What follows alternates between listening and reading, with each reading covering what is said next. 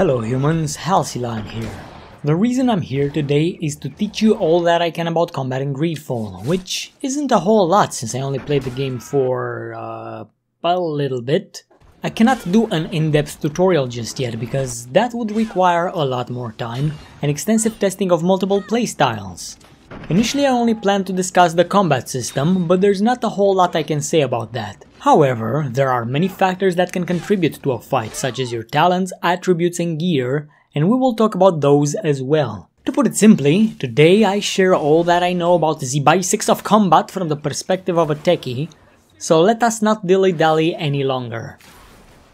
The absolute first thing you must do in this game is tweak the settings to match your preferences. For example, in games like these, I prefer to dodge by pressing the spacebar. But oh wait, dodge is poorly labeled because when you're in battle, you don't dodge on this button. Oh no, that key is actually used to block attacks. You instead dodge with a sprint button, which I bound to my spacebar. This also means I have to hold this key when I run around. I also rebound the inventory key to tilde because I have short fingers and I is too far away from my movement keys. Mostly everything else is set on default. You attack with left click, parry with right, open the tactical pause with tab and lock onto enemies with middle mouse button. But if you've played this game for more than 5 minutes, you already knew that. If you're on a controller, bad luck, you're on your own. I strictly cover keyboard and mouse gaming on the PC. When you start the game, you'll have to customize the look of your character, which is irrelevant, and pick your skills, attributes and talents, which actually matter. I personally skilled in the technical fighting style, which uses guns, traps and bombs to control the battlefield and weaken enemies before I deal the killing blow with my sword. As you can see, the other 3 skills are locked out for me, and if I wanted to re-specialize in magic, for example, I would have to either waste important skill points into those abilities, or use a memory crystal to reassign my existing skill points. You get one such memory crystal when you leave Serene, the first town, so hold on to it until you're sure you want to change your build. But skills only determine your fighting style, which can further be improved by your gear. And the usage of gear entirely depends on your attributes. For example, endurance enables the use of heavier armors, while agility allows you to wield better swords. You can see that each attribute locks out certain pieces of gear, and you will be unable to have the best items in all of your slots. Choose wisely. Lastly, you have to choose one of the talents. These may seem confusing at first, and they don't have a direct impact in combat. These talents will be used in other gameplay areas, as well as offer different approaches to quests. For example, intuition allows you to make an observation about a certain character and get him to help you, while vigor allows you to scale difficult terrain towards a vantage point, where you can spy on that same character. The only talents that have some sort of influence on combat are vigor, which allows you to regenerate your health in between fights, and science, which is absolutely necessary if you're playing as a techie.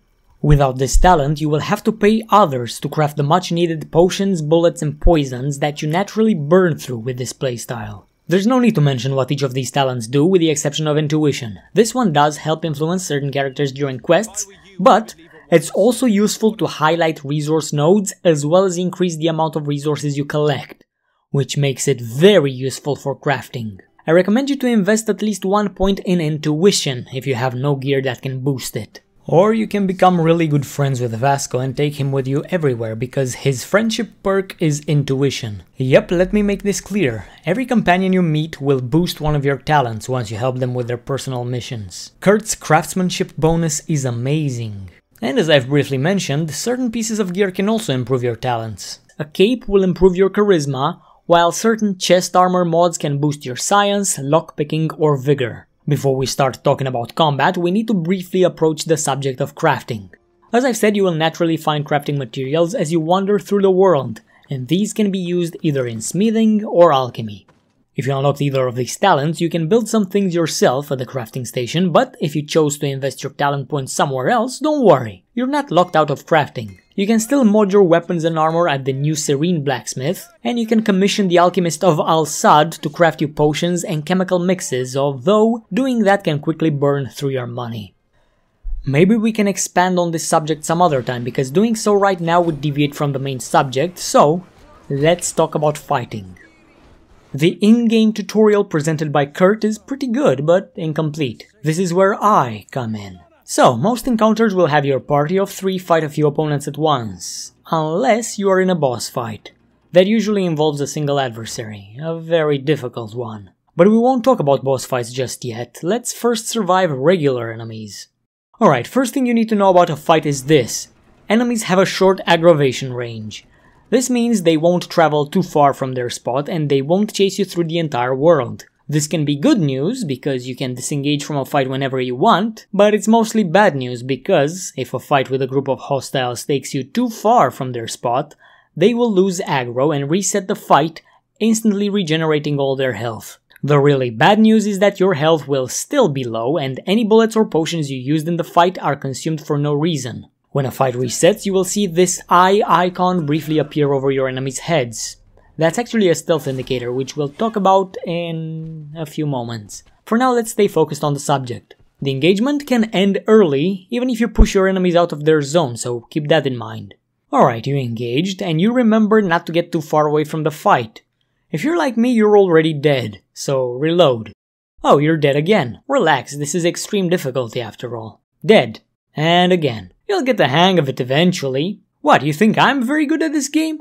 Nah, I'm just good at understanding systems and abusing them. It's the only way I beat these games on their hardest difficulty. It's knowledge, not skill, that carries me through these experiences. Okay, point made, joke over. So how did I suddenly stop dying? As I've said earlier, by understanding the combat system. Let's pause. The tactical pause is what you will use mid-fight to take a breather, analyze your enemy's strengths and weaknesses, as well as plan out your next move. So now let's discuss all these things one by one. Analyzing your enemies, what does that mean? It means that when you pause, you will see which of these enemies use melee and which ones use guns if you're fighting humans, so you can prioritize your targets. You'll also be able to see which damage types they can resist and what they're vulnerable towards. For example, this Nadaig Frsamen has 1% elemental resistance, 75% magic resistance, and 0% poison immunity. You'll get used to these icons in no time. Above his health bar you can also see some shield indicators. They represent your target's armor, and all physical damage dealt by your sword and gun will barely scratch your opponent until you break his armor. Once that's done, his health pool will feel the full extent of your physical damage. All weapons have a physical damage stat, and along that, an armor damage stat and a stun stat as well. We explained the first two already, but what does stun do? Well, the stun statistic on a weapon clashes with an armor balance stat, represented by this icon. If an attack has a high stun percentage, it can knock down anyone whose balance stat is lower. For example, you can see in this tactical pause right here that my personal balance stat is 80%, while the Guardian's balance is over 3000. So how do we unbalance this bad boy? We don't. If he were a regular enemy, I'd just kick him in the face and knock him down, but bosses aren't meant to be stunned. The only time this feller's face touches the ground is when you kill him, and to do that, you have to whittle him down with elemental damage, poison and bullets. As a techie, I can deal those extra damage types with traps, anointed weapons or thrown files. Or you can just purchase a poisoned or elemental weapon and use that instead. And you can do that as any class. I haven't seen any imbued weapons in the stock of colonial merchants, but native traders sell these like they grow on trees. Who knows, maybe they do. When you look at an imbued weapon, you can see that elemental damage values are shown. That is the amount of bonus damage you will inflict with this weapon in addition to your physical damage. However, poisoned weapons don't have a shown damage value. Instead, they have a dosage statistic, which basically means that each hit with this weapon will add 3 seconds of poison on an enemy. While poisoned, you can see that this opponent's health constantly decreases while this timer is active. And if all that wasn't good enough, the extra effect of an imbued weapon can bypass armor. With all that said, regular weapons still have more raw physical and armor damage.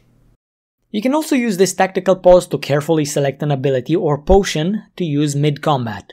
It's a more elegant take on that thing you did in Skyrim, where you'd pause the game, go to the inventory, scroll through all the food items and eat 200 cheese rolls during the fight with a dragon. But instead of pausing every time you want to use an ability, you can organize your top 12 abilities and potions into your Quickbar to use them without interrupting the flow of combat. The interface explains this pretty well, but allow me to clarify. You pause, you select the ability you want to use, for example firearms, you press middle mouse button on it and you select the Quickbar slot you want it assigned to. Now, every time you press that key, you will shoot your gun. Simple. Do keep your health potions close to your fingers though. I always had my stim packs assigned to 4 in Fallout 4, so health pots go on the exact same key for me. You have more than health potions available to you, so don't be afraid to use them to turn the tide in battle.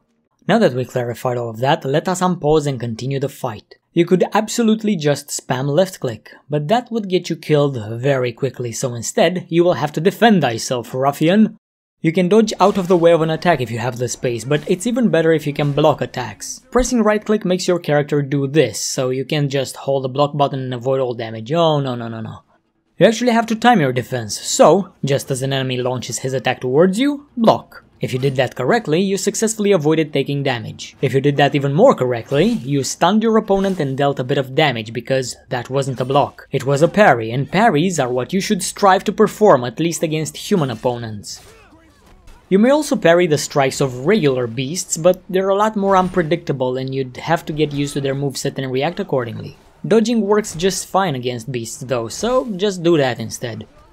But what about boss fights? You can absolutely block their attacks and avoid pain, but you won't be able to unbalance or damage them with a parry, so trying to defend this way against the boss is a high risk, no reward scenario. I may be wrong here though, I've only survived 2 boss fights so far, so if you wanna try parrying them, go ahead. I won't stop you.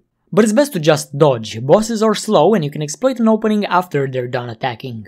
Before you engage in a boss fight though, it's best if you've leveled up a little and unlocked either the ability to dodge roll or perform a magic dodge. Lightning Dash, I believe it's called. They're both done by double tapping spacebar and they'll get you out of a danger zone more reliably. For example, this is the result of a simple dodge. Dodge rolling out of that attack, however, saved my butt and allowed me to win the fight. There's one last thing I need to say about blocking. I tested it against a ranged attack and I managed to block a bullet. Simply pay attention to this sound, and when you hear that the weapon is locked, block and you should have successfully avoided damage. I also tested whether this works against magic bolts, and indeed it does. Magic blasts however still kill me, but that may happen because I didn't time my block right. As you work hard to keep yourself alive, you will notice that each block and parry increases this bar. This is your adrenaline meter, and when it fills up, you will be able to launch devastating fury attacks that have different effects depending on the weapon you're using. I'll let you discover these effects yourself, all I'll say is this. My character experienced fewer deaths since I started reliably using fury attacks. But blocking is not the only way to generate adrenaline, using regular attacks can do that as well. Regular attacks are simplistic, but they still contain a hidden combo mechanic that I have to shine some light upon. Basically, your first attack counts as the opener in the combo. Every attack after that will be slightly faster, further enhanced by the swiftness potion. I like the fact that when you first attack an enemy, your character will close the gap with this lunging motion. But unless your target is focusing on your companions, you won't be able to chain too many attacks because you'll have to interrupt your combo with dodges and parries. As I've said, mashing the attack button doesn't help because your enemies can easily block your attacks and you'll be left open. It's best if you do that to them instead. Parry, and while they're unbalanced, strike. I've also noticed that a counterattack which immediately follows a parry is a combo strike as well. You don't need to sit like a turtle and wait for them to attack, so get offensive if they take their time. You may also use an alternate melee attack. For the one-handed weapons, this is a kick that unbalances regular foes. If done right after you unbalance an enemy with a parry, it can knock down your target. By the way, keeping your eyes on a yellow bar as it fills up and then depletes isn't very exciting, so the developers also put this sweet lightning effect on your hands to indicate that your character is getting furious. One more thing, if you started attacking and you see your enemy also started attacking, your weapons clash and you will have blocked each other's attacks. But know that you're not locked in the attack animation and you can always cancel your strikes by blocking, dodging or rolling, so you should always prioritize defense. When you fight, you must also learn to manage your targets. Only lock onto an enemy if you have the space and you know you can quickly take him out. But if your companions have fallen and you're swarmed, it's best to unlock from targets and simply try to parry their attacks. Scrolling up or down will change your targets if you insist on being locked on.